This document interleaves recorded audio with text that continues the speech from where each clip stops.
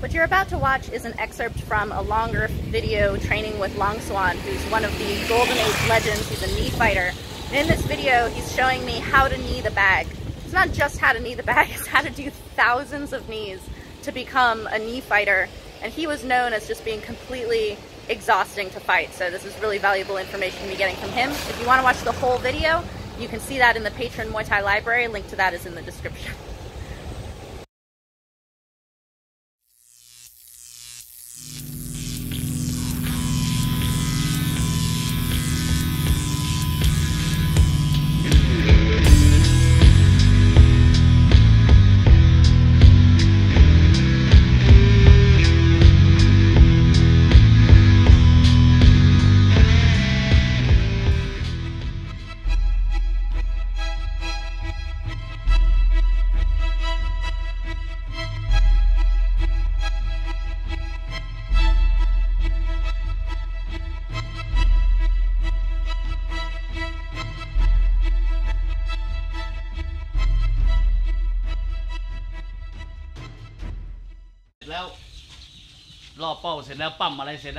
So he's saying at the end of training, at the end of everything, you've already done pads, you've already clinched, sparred, anything.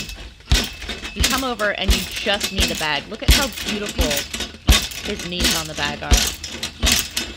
You can see the power, you can see how he whips back first.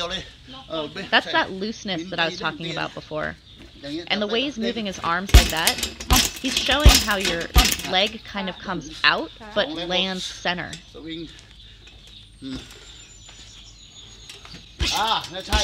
This bag was hard for me to hold because there's nothing in the top.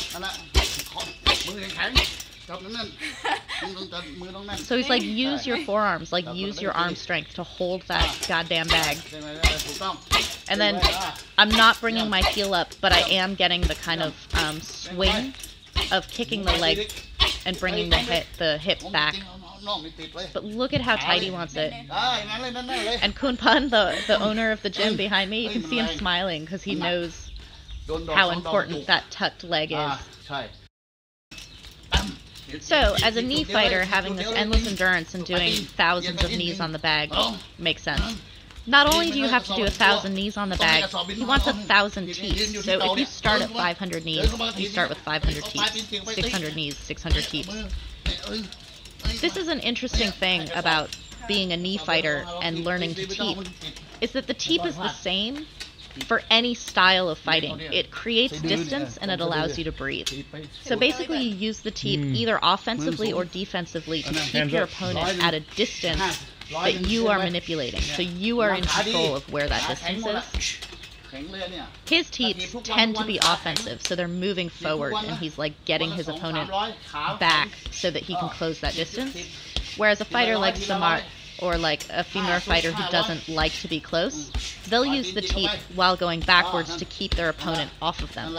But you do it both ways. You're just manipulating your opponent's distance with the teep. But it has to be powerful, for one, but more important than powerful is the timing on it. So when you're juggling a bag like this, the important thing to focus on is trying to not let it twist. See how it's twisting? Because I'm not hitting the same spot over and over again? You're learning timing and accuracy by doing hundreds and then thousands of teeps like this. It builds leg strength. He, at the beginning of this session, was talking about how one of the big differences between old school Muay Thai and modern Muay Thai is the lightness on the feet, but that this entire operation requires so much leg strength. So Thais, when they're running 10K in the morning, they're thinking leg strength. When you're doing knees and teeps on the bag, you're thinking leg strength.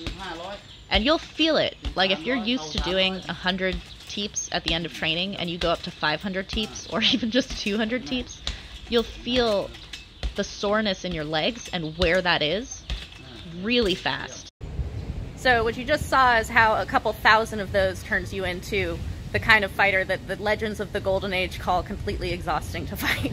I had a lot of fun training with Langsuan. I was very nervous about training with him, and he fulfilled all of the things that I was nervous about and was really awesome. So if you want to see that entire video, he teaches me a lot of different things. He has really cool, strong technique. The link to that is in the description in the Patron Muay Thai library. and hope you guys liked it.